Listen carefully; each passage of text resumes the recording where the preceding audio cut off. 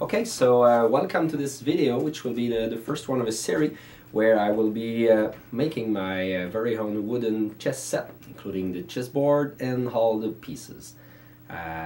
First thing first, just want to say that I will be doing all the talking in English, of course, because this is the language that most people understand on YouTube. But just want to say that it's not my primary language, so I'm just want to apologize in advance for all the English mistakes that I could and will probably make down the road. So I'm French Canadian, if you're wondering. So, but normally my English is not too bad, so it should be a big concern. Anyway, one more thing I want to say up front is that I'm nothing close to a professional woodworker. I'm just some guy who likes to make stuff in his basement. So I do this at night. I'm a software developer for a living, so it's really far away from working with wood. So, but just keep that in mind while watching that I will probably do a lot of stuff wrong, but I will try to learn. Feel free to comment if you want, and if you want to give me some tips, they are of course welcome. And by the way, thanks to all the people who are posting videos online about making chess sets and out of wood. I watch a lot of them, and a lot of them are really good. Especially a special thanks to a guy named James Wagner. I hope I say the name correctly. Your videos are just awesome. You've been posting them lately, and I've seen all of them. They're just really good, and you are certainly one of those guys who really inspired me to put this project together. So let's move on to the next part of this little introduction, which will be about talking about the main tools that I will be using for this project. Okay, so the main tool that I will be using obviously is going to be this Woodturning device, this lathe that is used to rotate pieces of wood, so we can work on them. So I got this little unit here. I purchased it a few weeks ago. It was on sale for about $129 Canadian dollars, so it was pretty cheap. This is the brand is called Mastercraft. It's a Canadian store here. It's called Canadian Tire. They sell a lot of tools, including this little lathe. It's nothing fancy. It's not a big one or anything, but it works pretty good. The engine is not really strong. I think it's 1/3 of an HP, but it's more than enough for a little project. I think it can handle pieces of wood which are a foot long, and I think it can turn stuff with 8 inches diameter. So, but for now, for my chess pieces, it won't be anything close to this kind of dimensions. So one thing that I like a lot about this little tool is that it's got electronic speed control. Instead of changing belts and pulleys, where you just have to turn this knob here to reduce the speed or to increase the speed of the turning. So if I just make it go in here, you can see that you can at least hear that it can go a lot faster and a lot slower just by turning this little knob here. So this is a really cool feature. So other than that, it's a pretty standard lathe. So so that's it. This is what I'll be using. Other than that, I ordered this device here, which is called a scroll chuck, which is used to just hold your pieces on the lathe. You just by screwing this thing. I don't know if you can see correctly, but anyway, it just it just tightens with the jaws here, so it can hold stuff. It screws right here in place of the faceplate. You can just screw this scroll chuck here, and it can be used to hold round pieces of wood just like that. So I'll just show you. I won't tighten it or anything, but just to show you the principle, just the wood here and tighten it here, so you can rotate the wood without having to hold it on the other way, because standard spindle work usually just uses little device like that to just hold the wood by both sides. So with this device you can hold it just on one side and work the piece all the way around, including this very end. So bought this little chuck. Again, it's not any expensive one, just basic scroll chuck, but it does a great job. Other than that, I did order this little tail arbor. It just goes into the tailstock here, and in which I was able to screw this this drill chuck that I had from an old drill.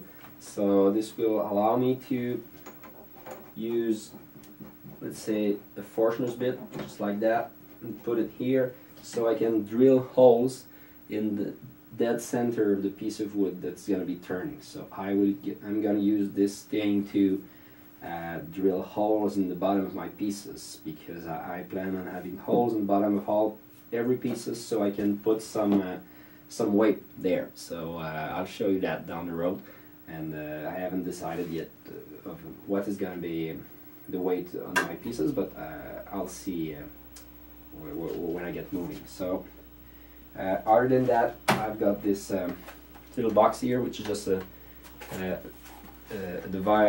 little box which contains four grits of sandpaper.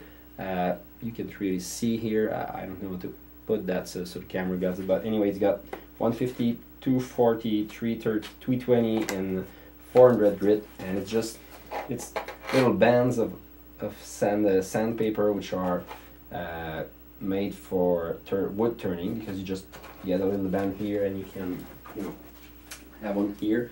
You can just use this to sand your piece while working on it. Other than that, standard digital caliper, which is going to be useful to get the dimensions right, to compare dimensions from one piece to another, and to measure some parts of my pieces. Standard caliper here.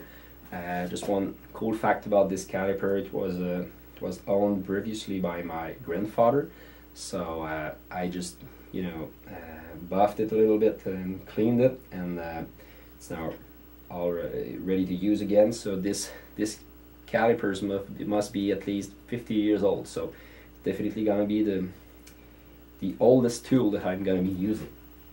And lastly, the lathe itself did come with a few chisels, few small chisels like that, which were basic chisels, but still I did a few little jobs with those, and they were working fine. But I did order a set of full-scale chisels with long handles and just like that. So I have a set which included 6 chisels like that. I have the skew one, the parting tool, a roughing gouge just like that, and 3/8 spindle gouge, which will be the main tools that I'll be using, and those are made of high-speed steel, so they should be sharp longer before having to sharpen them again. And the kit came also with this ball gouge and this round scraper, but for this project I won't be using those, so they will just stay in the box. And so I will be using those chisels, and maybe at some point this one too, because this little chisel has, as you can see, little pointy tip. I don't know if you can see that. Anyway, just put it in front of me like that. Anyway, and this one proved to be really useful when I was working on some prototypes, so I may use this one from time to time. So I think that sums up all the main tools that I'll be using. Okay, now for the wood I will be using to make the chess pieces and the chessboard. I first researched which type of wood is usually used for making chess pieces, and I quickly set my mind on two different type of woods. For the darker one, it was quite easy because actually it was just a personal choice. I always wanted, I always liked the chest made of rosewood, so I quickly decided that I would like to make my set out of rosewood. The problem is in my part of the world, which is here in Canada. Actually, I think it's the same situation for all North America, which includes USA.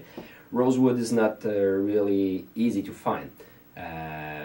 It is possible to buy some in specialty shops where they sell all types of exotic wood, but it's usually really expensive or in really small quantities. So, but I found some online. Actually, I bought this rosewood out of eBay. It came in this kind of stuff. It's 2x2 and it's 2 feet long. So, which was perfect for my project because 2x2 is exactly the kind of stock wood that I would want to use for turning my pieces. I would want to, of course, make this round. I made a few already. It will come out just like that. So with this this stock square wood, I will just round it like that, and then cut it to length to make my pieces. So I bought, I think it was 7 of those, 2 feet long, which was enough to make all my pieces, the 16 dark pieces, as well as the chessboard, because like I said, I will be making chessboard too. So here it is. And for the lighter wood, of course there's a lot more choices, but I wanted something that is easy to find for this one, to maybe to compensate for the rosewood. So around here it's pretty easy to find maple, and I did purchase some maple, some piece of maple like that. It was a little longer when I bought it. I think it was 6 feet long. It is a rough piece. It's just, you know, the surface is not nice. It's smooth. It's just rough, and I think they call it 8/4 or something like that instead of 2-inch. I don't know why. I'm not used to this kind of naming for wood, but anyway. So this was the wood that I chose, and I will just cut this one to length and make, you know, let me show you. Out of this piece, I will make stuff pretty similar to the rosewood, actually 2x2, and cut it to different lengths. So so that's it for the wood. Okay, so I think that's about it for this introduction video of the series. Last thing I wanted to talk about was the design for the pieces themselves.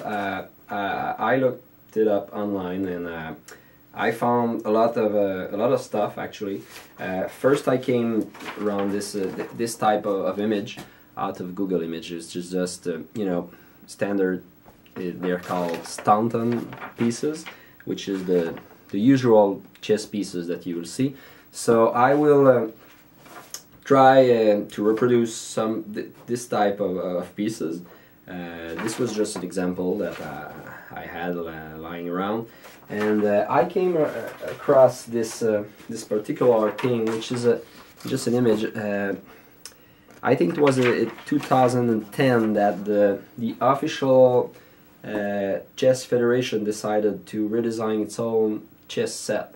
I think it is the international federation. Maybe it was the American Federation. Anyway, they redesigned their chess set, and I found the news about this stuff, which even though it was almost 5 years old, and they just published the all dimensions of their pieces. So and I pretty much like the design of those pieces.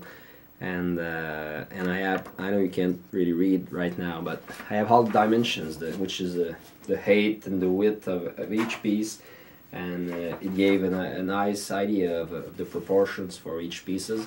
So this is mostly the thing that I will try to follow to make my pieces.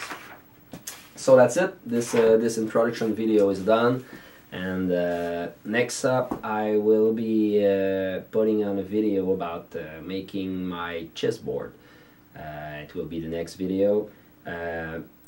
From the time I decided to make the chessboard, I wasn't sure yet if I would record videos of all this stuff, so unfortunately I won't have live video of me actually making the chessboards. Actually it's already done. It's right here. I will show you in the next video. The board is already done, but I will try to make a video to just explain different steps that I took to make the board. So just to give you an idea of how to make this, and to show you mine out of maple and rosewood. So see you next in my next video. Bye.